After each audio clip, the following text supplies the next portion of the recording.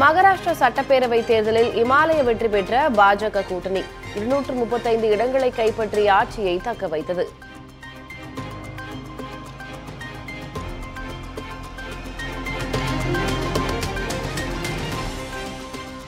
ஜார்க்கண்டில் மீண்டும் ஆட்சியை தக்க வைத்தது இந்தியா கூட்டணி. 56 இடங்களில் ஜேஎம்எம் கூட்டணியும் 24 இடங்களில் பாஜக கூட்டணியும் வெற்றி.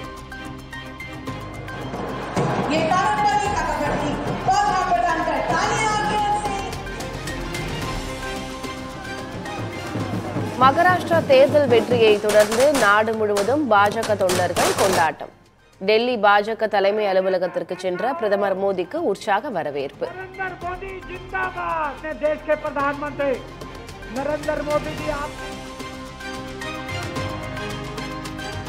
காங்கிரஸ் தனது சொந்த படகை மட்டுமின்றி கூட்டணி கட்சிகளின் படகுகளையும் மூழ்கடித்து விட்டது. மகாராஷ்டிரா தேர்தல் முடிவை சுட்டிக்காட்டி பிரதமர் மோடி கடும் விமர்சனம்.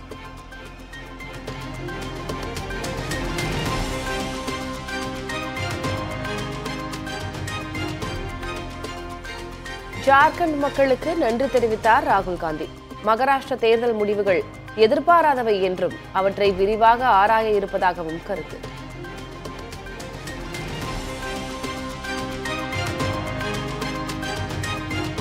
ஜார்க்கண்ட் வெற்றி மக்களாட்சிக்கும் மதச்சார்பின்மைக்கும் கிடைத்த மகத்தான வெற்றி என முதலமைச்சர் மு க ஸ்டாலின் வாழ்த்து. அனைத்து தடைகளையும் கடந்து ஹேமந்த் சோரன் வரலாற்று வெற்றி பெற்றுள்ளதாகவும் பாராட்டு.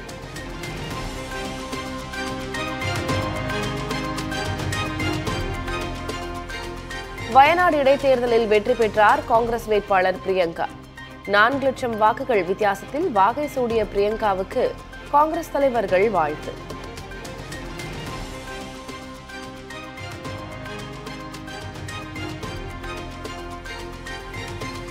நாடாளுமன்றத்தில் மக்களின் குரலாக ஒலிக்க காத்திருப்பதாக பிரியங்கா காந்தி சமூக வலைதளத்தில் பதிவு.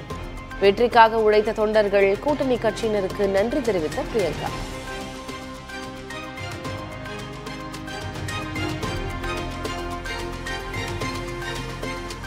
எதிர்க்கட்சி வரிசையில் மக்களுக்காக அழுத்தம் திருத்தமாக குரல் கொடுக்க மேலும் ஒருவர் வருவது மகிழ்ச்சி.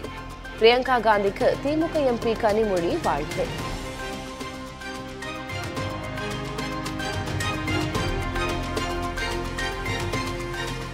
மகாராஷ்டிராவில் இடைத்தேர்தல் நடைபெற்ற நாந்தேட் மக்களவை தொகுதியில் காங்கிரஸ் வெற்றி.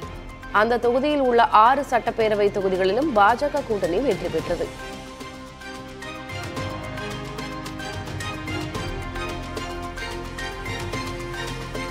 கேரளாவில் மக்களின் உணர்வுகள் அரசுக்கு எதிராக இல்லை. இடைத்தேர்தல் முடிவுகள் குறித்து முதலமைச்சர் பினராயி விஜயன் கருத்து.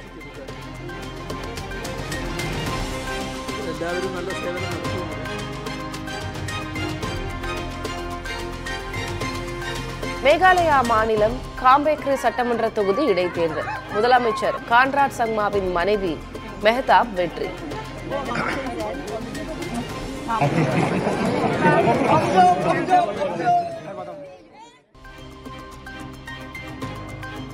உத்தரப்பிரதேச இடைத்தேர்தல் முடிவுகள் பிரதமர் மோடியின் கொள்கைகள் மீதான நம்பிக்கையை வெளிப்படுத்தியுள்ளது. 9 தொகுதிகளில் 7 இடங்களில் வெற்றி பெற்றது குறித்து முதலமைச்சர் யோகி ஆதித்யநாத் கருத்து.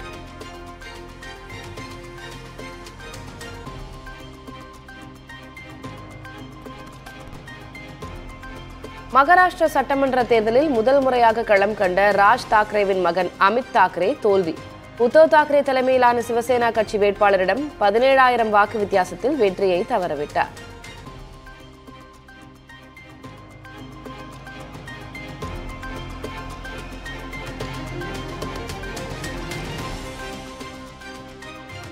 பீகார் இடைத்தேர்தலில் 4 தொகுதிகளிலும் பிரசாந்த் கிஷோரின் ஜன்சுராஜ் கட்சி தோல்வி. தேர்தல் வியூக வகுப்பாளரின் கட்சி 3 தொகுதிகளில் டெபாசிட்டையும் இழந்தது.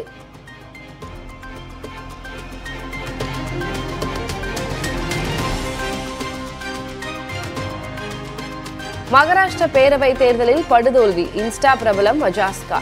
வெறும் 155 வாக்குகள் மட்டுமே பெற்ற நிலையில் இவிஎம் இயந்திரத்தால் தோல்வியுற்றதாக கருத்து.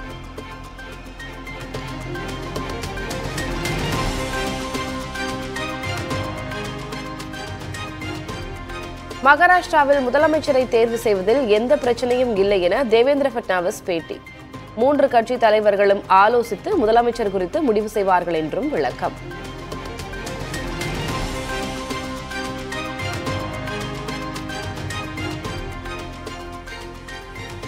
கர்நாடகாவில் இடைத்தேர்தல் நடைபெற்ற 3 தொகுதிகளிலும் காங்கிரஸ் கட்சி வெற்றி. முன்னாள் முதலமைச்சர்கள் பசவராஜ் பொம்மை மற்றும் குமாரசாமியின் மகன்கள் போட்டியிட்டு தோல்வி.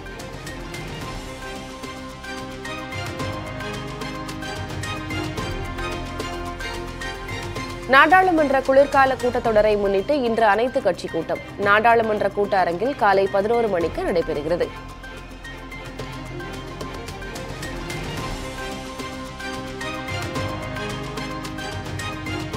தமிழ்நாட்டில் விமான சேவையை விரிவுபடுத்துகிறது ஏர் இந்தியா எக்ஸ்பிரஸ் நிறுவனம். சென்னை, மதுரை, திருச்சியிலிருந்து விமான சேவைகளை அதிகரிப்பதாக அறிவிப்பு.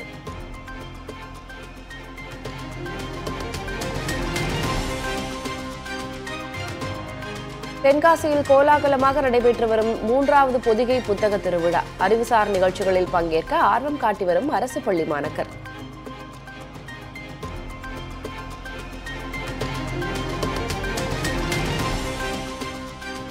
ஊராட்சியை நகராட்சியுடன் இணைக்கும் முடிவுக்கு கிராம மக்கள் கடும் எதிர்ப்பு.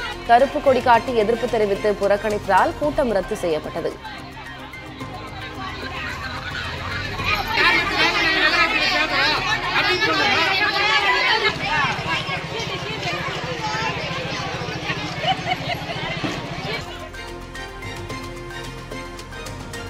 புகழ்பெற்ற தாயமங்கலம் முத்துமாரியம்மன் கோயில் கடைகளுக்காக நடத்தப்பட்ட ஏலம். பங்குனி திருவிழா கடைகள் உட்பட 1,46,46,446 ரூபாய்க்கு ஏலம் போனது.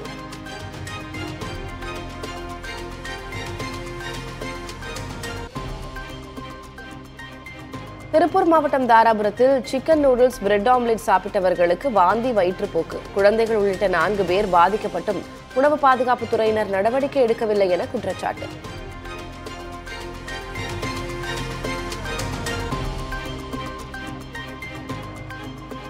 திருவண்ணாமலை மாவட்டம் வந்தவாசி அருகே டாஸ்மாக் கடையை அகற்ற வலியுறுத்தி முற்றுகை போராட்டம். பெண்கள் நெடுஞ்சாலையில் அமர்ந்து மறியலிலும் ஈடுபட முயன்றதால் பரபரப்பு.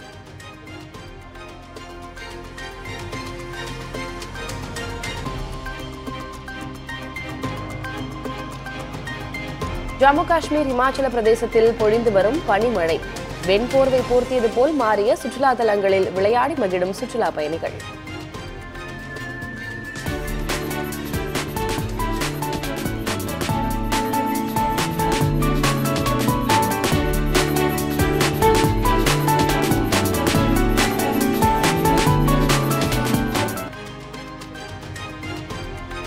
மணிப்பூரில் இன்னும் பதற்றம் தொடரும் நிலையில் இணையதள சேவைக்கான தடை மேலும் நீட்டிப்பு. மாநிலத்தில் சட்டம் ஒழுங்கு பிரச்சினை ஏற்படுவதை தவிர்க்க நடவடிக்கை என மாநில அரசு விளக்கம்.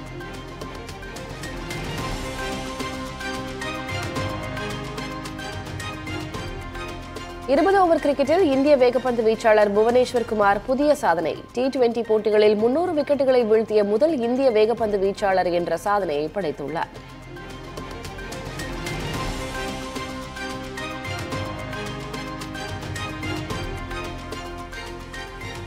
வடமேற்கு பாகிஸ்தானில் ஆயுதம் ஏந்திய கும்பல் வன்முறை வெறியாட்டம். 18 பேர் உயிரிழப்பு. பொதுமக்களின் உடைமைகளுக்கு தீ வைப்பு.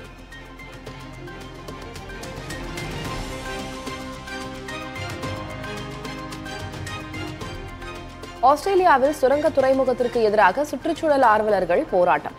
இயற்கை வளங்களை பாதுகாக்க வலியுறுத்தி கடல் மார்க்கமாக துறைமுகத்தில் நுழைய முற்பட்டதால் கைது.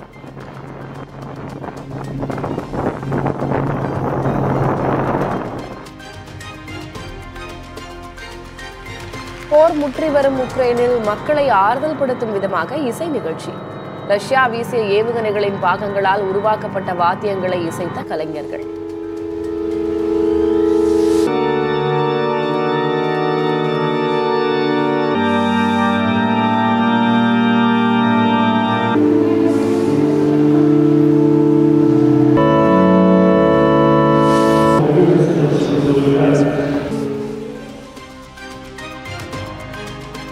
துருக்கியில் ஆளும் கட்சிக்கு எதிராக வீதிகளில் இறங்கி போராட்டம் நடத்திய குர்திஷ் ஆதரவாளர்கள்.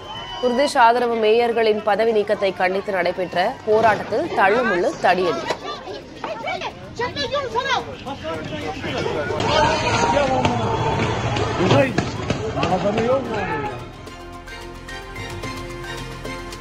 புதிய ரக ஏவுகணைகளை கொண்டு மேலும் பல சோதனைகளை நிகழ்த்துவோம் என ரஷ்ய அதிபர் புதின் அறிவிப்பு.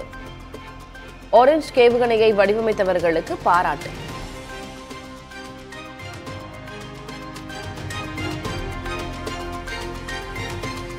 டொனால்டு டிரம்ப் வெற்றி குறித்து பேசுபொருளாகும் தொழிலதிபர்களின் விவாதம்.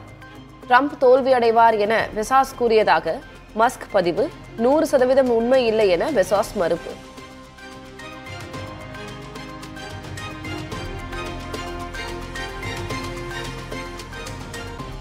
இன்னும் பார்வையாளர்களில் ஒருவனாகவே இருக்கிறேன். கோவாவில் நடைபெறும் இந்திய சர்வதேச திரைப்பட விழா உரையாடலில் இயக்குனர் மணிரத்னம் நெகிழ்ச்சி.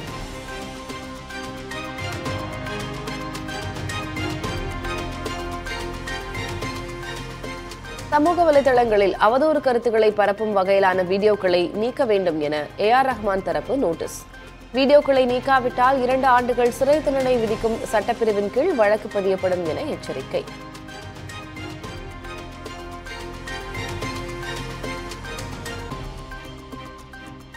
வதந்திகளுக்கு தீனி போடுவதில் ஆர்வம் இல்லை.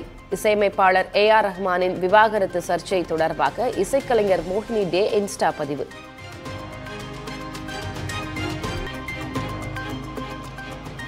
சபரிமலை ஐயப்பன் கோயில் சன்னிதான மேடையில் அரங்கேறிய கேரள பாரம்பரிய வீரக்கலையான களரிச் சண்டை.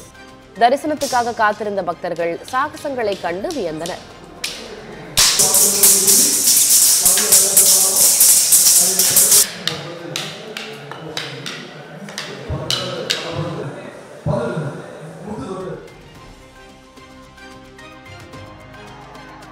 தாவேக மாநாட்டில் பந்தல் பணிகளை மேற்கொண்டவருக்கு தங்க மோதிரத்தை பரிசாக அளித்தார் விஜய். மாநாட்டிற்காக நிலம் அளித்த விவசாயிகளுக்கும் விருந்து அளித்து நன்றி தெரிவித்தார்.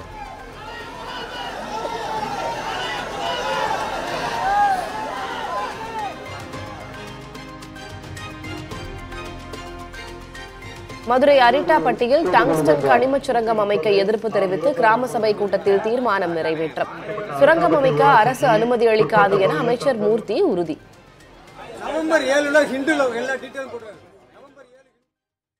இந்த பகுதி அதுக்கு உகந்த பகுதியிலேன்னு சொல்லி இப்ப தமிழக அரசுக்கு நம்ம மாவட்ட நிர்வாகம் அனுப்பாங்க.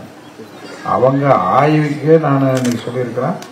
அவங்க ஆய்வுன்ற பேர்ல வந்தா கூட அந்த ஆய்வுக்கே அனுமதிக்க மாட்டோம். அதுக்கப்புறம்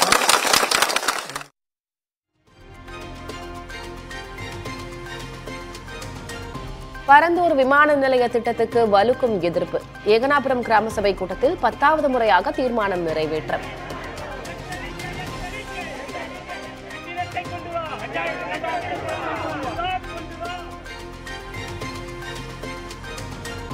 திருப்பத்தூர் அருகே டாஸ்மாக் கடையை பூட்டிய கட்டட உரிமையாளர்கள். உரிமம் பெறாமல் பார் நடத்தியவரை காவல்துறையினர் கைது செய்ததால் ஆத்திரம்.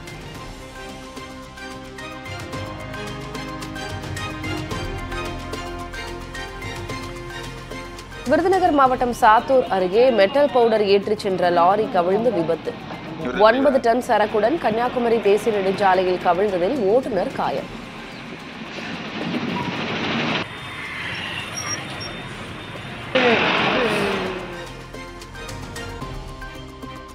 நீலகிரி அருகே பொதுமக்களை அச்சுறுத்தி வரும் காட்டு யானை. அடர்ந்த வனப்பகுதிக்குள் யானையை விரட்டும் பணியில் வனத்துறையினர் தீவிரம்.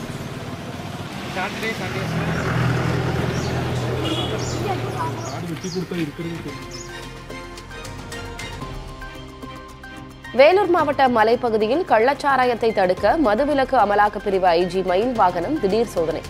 மலை கிராமங்களுக்கு நேரடியாக சென்று மலைவாழ் மக்களிடையே குற்றச்சம்பவங்கள் குறித்து விழிப்புணர்வு ஏற்படுத்தினார்.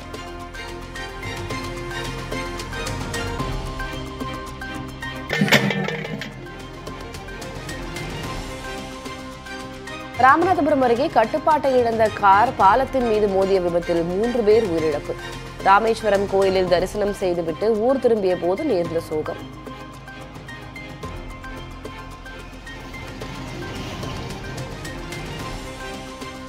வேலூரில் சிறுமியை பாலியல் வன்கொடுமை செய்த முன்னாள் ராணுவ வீரருக்கு 25 ஆண்டுகள் சிறை. போக்சோ நீதிமன்றம் அதிரடி தீர்ப்பு.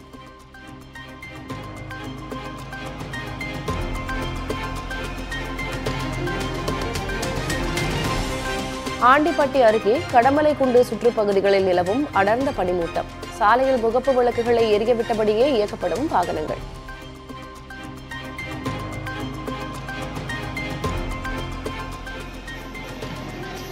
மயிலாடுதுறையில் உள்ள பழமையான புனித பிரான்சிஸ் சவேரியார் ஆலய திருவிழா கொடியேற்றத்துடன் தொடங்கியது.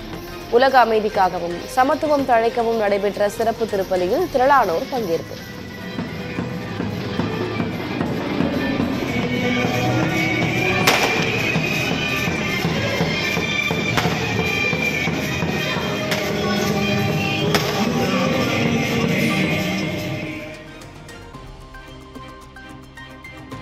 புதுச்சேரி மடுகரையில் சாராயக் கடையை சோதனையிடச் சென்ற தமிழக காவல்துறையினர் சிறைபிடிப்பு.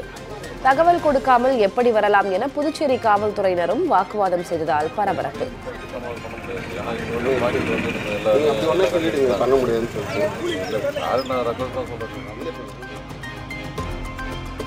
காட்பாடி அருகே அரசு நிலத்தை ஆக்கிரமித்து கட்டிய கோயிலில் இருந்த அம்மன் சிலை அகற்றம். அதிகாரிகளை முற்றுகையிட்டு சாமியாடிய பெண்கள் 50 பேர் கைது.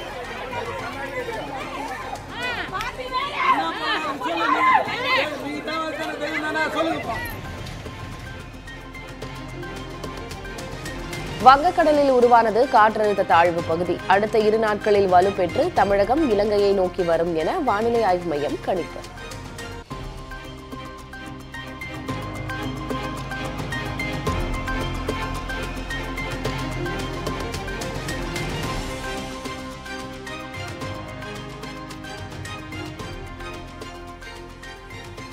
வங்கக்கடலில் உருவான காற்றழுத்த தாழ்வு பகுதியால் நாளை முதல் டெல்டா மாவட்டங்களில் மிக கனமழைக்கு வாய்ப்பு. தென் மாவட்டங்களுக்கும் கனமழை எச்சரிக்கை.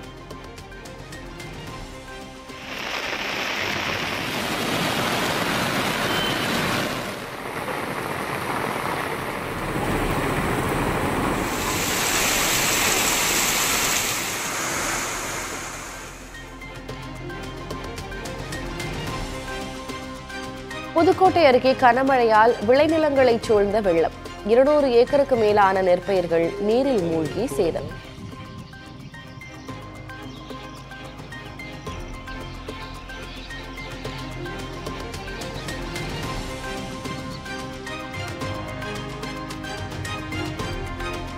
புதுக்கோட்டையில் பயணியர் நிழற்குடையில் மோதிய அரசு பேருந்து. தூக்க கலக்கத்தில் பேருந்து இயக்கிய ஓட்டுநரால் நடத்துனரும் பாதசாரிகள் 2 பேரும் காயம்.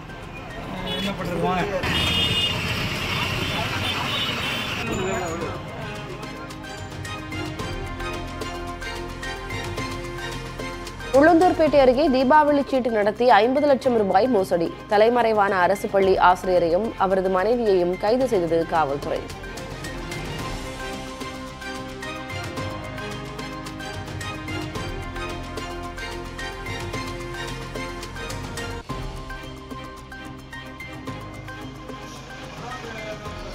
புதுச்சேரி மாநிலம் காரைக்கால் அருகே பள்ளி கல்லூரி மாணவர்களை குறிவைத்து கஞ்சா விற்பனை.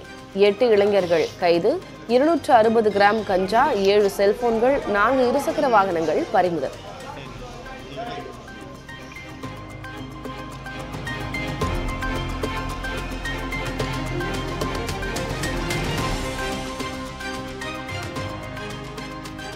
மதச்சார்பற்ற ஜனதாதளம் கட்சியின் முன்னாள் எம்பி பிரஜ்வல் ரேவண்ணா மீது அடுத்தடுத்து பதிவாகும் பாலியல் வன்கொடுமை வழக்குகள். 4வது வழக்கில் முன்ஜாமீன் கோரிய மனுவை தள்ளுபடி செய்தது கர்நாடக உயர்நீதிமன்றம்.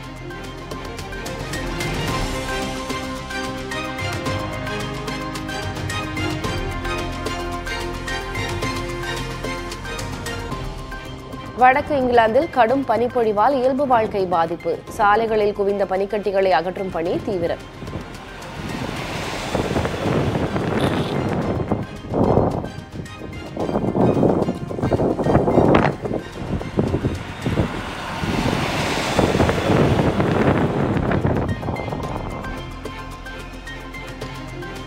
லெபனான் தலைநகரை ஒட்டிய புறநகர் பகுதிகளில் ஹெஸ்புல்லா அமைப்பை குறிவைத்து இஸ்ரேல் தாக்குதல். ஏராளமான கட்டடங்கள் தரைமட்டம்.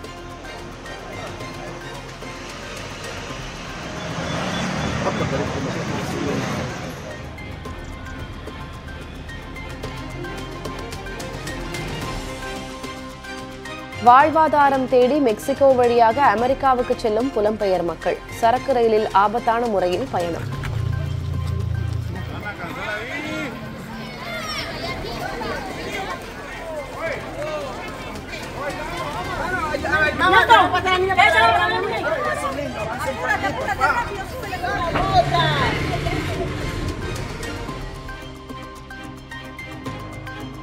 டெஸ்ட் போட்டிகளில் அதிக சிக்சர்களை அடித்து இந்திய வீரர் ஜெய்ஷ்வால் உலக சாதனை. நடப்பாண்டில் மட்டும் 34 சிக்சர்கள் விளாசல்.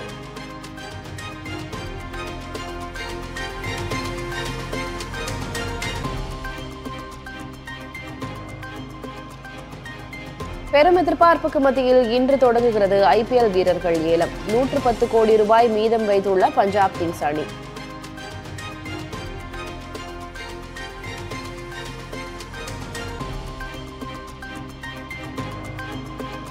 கால்பந்து ஜாம்பவான் ரொனால்டோ மேலும் ஒரு உலக சாதனை. 200 அணிகளுக்கு எதிராக கோல் அடித்து அபாரம்.